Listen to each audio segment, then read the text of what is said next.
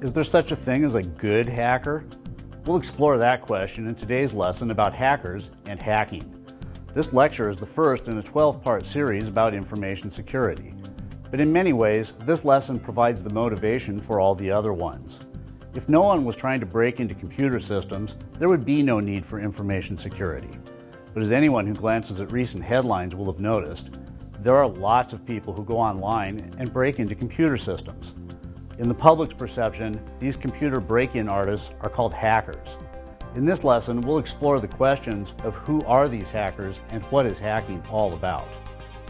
Information security differs from other technology areas in the sense that this is the only area in which some outside force is actively trying to undermine your work. Other areas of technology, like programming, networking, or hardware engineering, present challenges and problems to solve. But none of these problems include a human antagonist who's trying to steal your information or alter your systems. The discipline of information security begins with this antagonist. In designing or managing your systems, you have to assume the existence of an opponent who is trying to break in. As the ancient Chinese war theorist Sun Tzu put it, you have to know your enemy. When bringing up the idea of an enemy or an antagonist who's trying to break into your systems, most people instinctively think in terms of good guys versus bad guys. If someone is trying to break into our information, most of us would think of that as being bad. Likewise, most of us think of ourselves as being basically good on some level. So the question of hacking appears to be one of good versus evil, right versus wrong. Or like it's always portrayed in Hollywood westerns, white hats versus black hats. Not so fast though.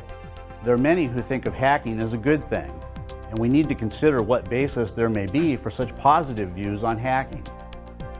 Open source expert Eric Raymond, for example, supports hacking as a good thing. Raymond even offers a website to demonstrate how to become a hacker. In Raymond's view, the term hacker is essentially rooted in the ideals of curiosity or exploration. According to Raymond, the world is full of fascinating problems waiting to be solved, and hacker culture is dedicated to solving those problems. In Raymond's view of right and wrong, freedom is good, and boredom and drudgery are evil. From this perspective, hackers are explorers and inventors whose activities benefit society on many levels. As Raymond puts it, hackers built the internet. Hackers make the World Wide Web work. Chinese cybersecurity expert Wang Qi, a CEO of a leading cybersecurity company, would also agree with Eric Raymond that hacking can be good. Wang Qi led the first Chinese team to win the mobile Pwn2Own contest, a computer hacking contest held annually since 2007 at the CanSec West Security Conference. As Wang puts it, most people mistake the word hackers for the word crackers. Hackers are associated with those wearing the white hats, and crackers wear the black hats. This distinction is fairly common and widely accepted throughout the industry. Many technical experts in the U.S. participate in hackathons or hacking spaces and pride themselves on their hacking ability. Given, however, that among hackers there is also a subset of individuals that perform criminal activities, these individuals are known as crackers and are typically engaged in illegal or destructive hacking. In recapping, a white hat hacker is someone who uses hacking tools in a manner that is legal and fully authorized. In fact, many companies hire white hat hackers as penetration testers to try to find weaknesses in their own corporate networks. These penetration testers are known as Certified Ethical Hackers, or CEH for short. An individual can become a certified ethical hacker by obtaining a technical certification offered by the EC Council, an international consortium of e-commerce companies. Although there is no universally accepted standard definition of white versus black, there is another distinction referred to as gray hat hackers. Eric Raymond defines gray hat hackers as individuals not out to break the law, but they are willing to bend the law from time to time in the name of discovery. Gray hats see their mission as in some sense being above or beyond the law, or maybe more precisely, ahead of the law. Another group that absolutely sees themselves as above the law are hacktivists. Hacktivism combines technical hacking with political activism. Hacktivism takes the attitude that the ends justify the means. So in their minds, if the cause is good, then it's justified. In recent years, hacktivist groups like Anonymous or Lulzsec have been in the news due to their exploits. Notice, however, that although hacktivists may see their own activities as being justified, they may also be breaking the law and be guilty of committing a crime. For example, in late 2013, hacktivist Jeremy Hammond was sentenced to 10 years in federal prison for his role in a wide variety of computer break-ins.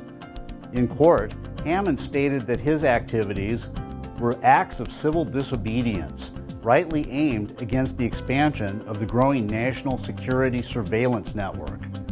However, the sentencing judge disagreed, telling Hammond there's nothing high-minded or public-spirited about causing mayhem. When it comes to the topic of cyber warfare, one nation's mayhem is another nation's patriotic resistance movement. In the world of great power cyber competition, white or black hats of the different nations' respective hackers mean about as much as the colors of home and away jerseys in any professional sport. It's basically a question of root for the home team. If our hackers break into some competing nation's computer system and cause mischief, that can only be a good thing, right? On the other hand, if their hackers are breaking into our systems, then words like espionage, treason, or cyber attack are the ones that come to mind. In many ways, great power conflict is an ethics-free zone. So simple thinking about good versus bad, or white hat versus black hat, fails to capture the essence of the situation. Is it surprising that nations who threaten each other with nuclear weapons also hack into each other's computer systems? We should probably not be all that surprised. So although most people think of hackers and hacking as being bad, we can also see there are dimensions of hacking that win approval. If we equate hacking with scientific discovery, security research, solving technical problems, testing our own systems, standing up for civil liberties, it seems like hackers should be praised and rewarded. In China and in the US, talented hackers can win scholarships for advanced study and receive lucrative contracts as security consultants. So what have we learned about hackers and hacking? First of all, hackers have many motivations. Different people will have different views about whether certain types of hacking are justified or not. In the eyes of the law, however, it's really a much simpler question. If you have permission, in the form of a legal contract, to hack into a computer system, then your activities are both legal and ethical. Without such permission, hacking is a criminal activity. For purposes of this course, we're going to keep it fairly simple. We are going to be focusing on cybercrime and considering that anyone who hacks into our systems really is a bad guy. Or, if you prefer a more value-neutral way to understand what IT security is all about, consider it as a contest or a game. The system administrator is the defense, the hackers are on offense. The hacker's job is to break in. The system administrator needs to keep the hackers out. Remember, Sun Tzu did not advise us to hate our enemy, he advised us to know our enemy. To defend systems against hackers, you need to understand how hackers think. I hope this lesson has helped you understand just a little bit better what motivates different types of hackers. In our next session, we'll focus on the people behind the hack and exactly how the hacker compromises the system and breaks in. We'll also cover network hacking attacks that rely on automated tools and programs. And we'll also focus on the threat that malware poses for information security.